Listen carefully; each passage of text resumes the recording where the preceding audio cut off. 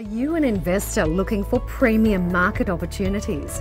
Presenting premium and exclusive service for investors by Kalkine.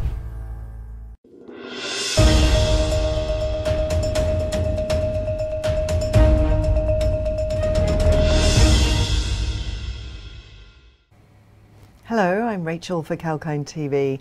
Let's take a look at 12 things that happened in the Australian economy during the last quarter.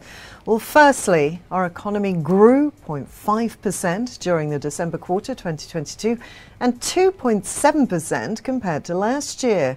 This was the fifth consecutive quarter of growth since the COVID-19 Delta variant lockdowns.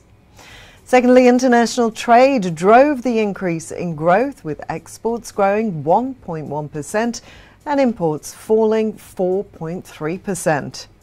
Price pressures continued. Consumer prices rose 1.9% during the December quarter 2022 and 7.8% compared to last year. The annual increase in inflation was the highest since 1990. The drivers of the quarterly consumer price increase were holiday travel, accommodation and electricity. Fourthly, we tightened our belts on discretionary goods. Retail sales fell 3.9% in the month of December. That was following 11 consecutive monthly rises. And we continue to eat into our savings buffer. Households only saved 4.5% of their income during the December quarter 2022, and that's down from 7.1% in the September quarter of 2022. Wage growth responded to tight labour market conditions and higher inflation. Compensation of employees rose 2.1%. The unemployment rate for the month of December was 3.5%.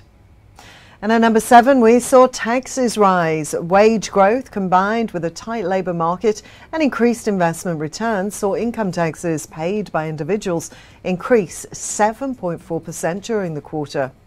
And investment in new dwellings increased 1.4%.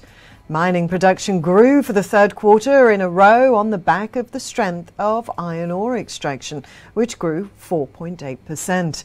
The domestic aviation industry continued its recovery, flying 4.8% higher during the quarter, but is still only at around 1/3 of its pre-pandemic levels. At number 10, travel services and coal drove our exports. Tourism and returning international students contributed to an 18.9% increase in travel service exports. And our current account recorded a surplus. Our trade surplus was $40.9 billion, the second highest on record.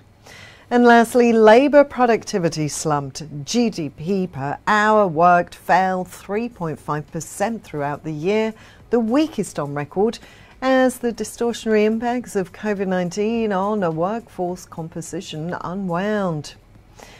So that's the Australian economy in a nutshell over the last quarter. And that's the latest on Kalkine TV's Trending Economic News. I'm Rachel, signing off for now.